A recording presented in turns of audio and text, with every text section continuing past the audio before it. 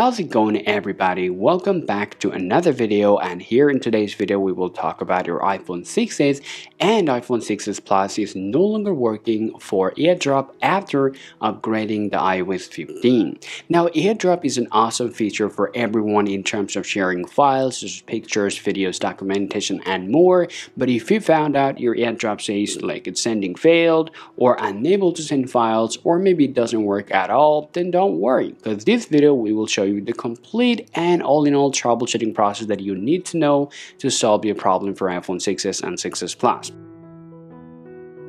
Now, to solve your problem, the first option we're going to recommend you to check is your Bluetooth and Wi-Fi. If you swipe up from the down, and then you're going to be able to find out your notification center. Now, make sure your Wi-Fi and Bluetooth is turned on. If you see for any reason they're turning off, go ahead and turn it back on to see if that works or not. If the first one didn't work, the next things we're going to tell you to do is the personal hotspot.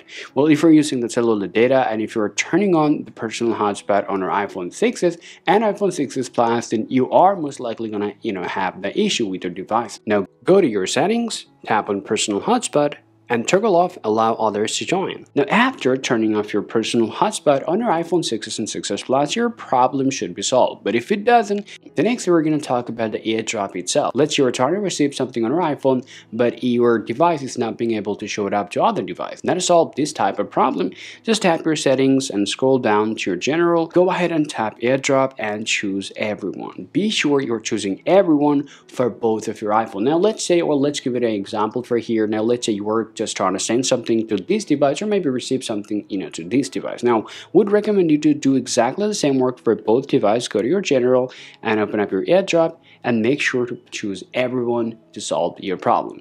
Now, after doing that process, you will be able to send your files via AirDrop with your one phone to another. But if you still are facing the same problem, the next things you got to do, you need to turn up that privacy and content restriction on your device to solve the problem.